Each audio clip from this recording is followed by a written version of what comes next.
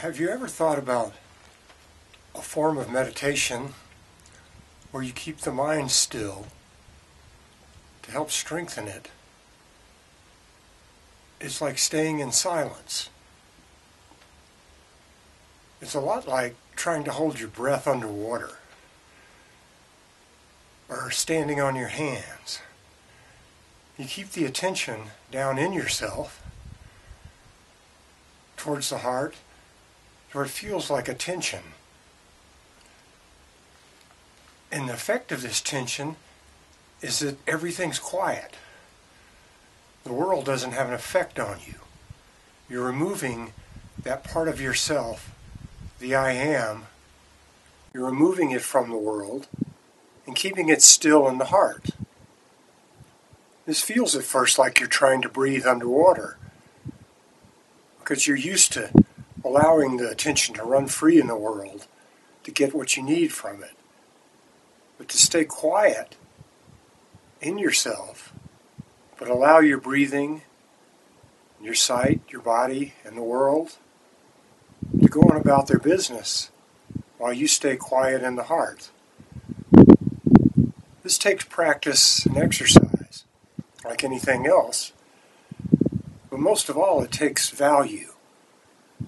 We need to value it, practice it, realize that maybe the world and being involved in the world, putting ourselves out into it, is maybe more important to us than we might admit.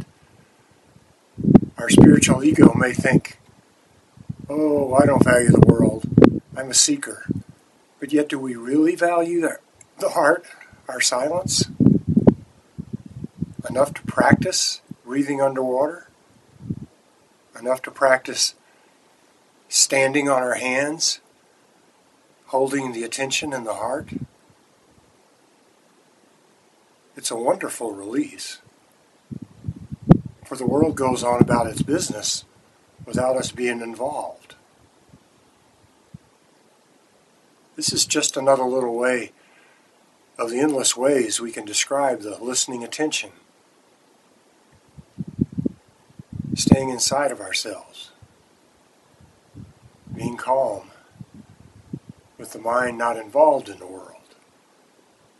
It's a little bit like levitating or flying.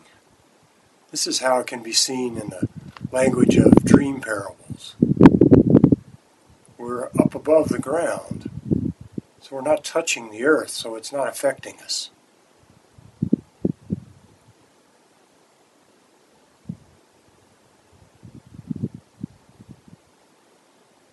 Try to pick up on what I'm talking about here in your meditation.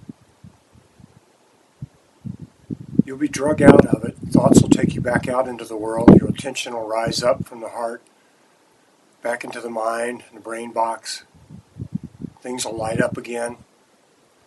Then you'll notice you're involved in the world. Then just put your hand down. That attention there. Go back underwater. And just rest easy.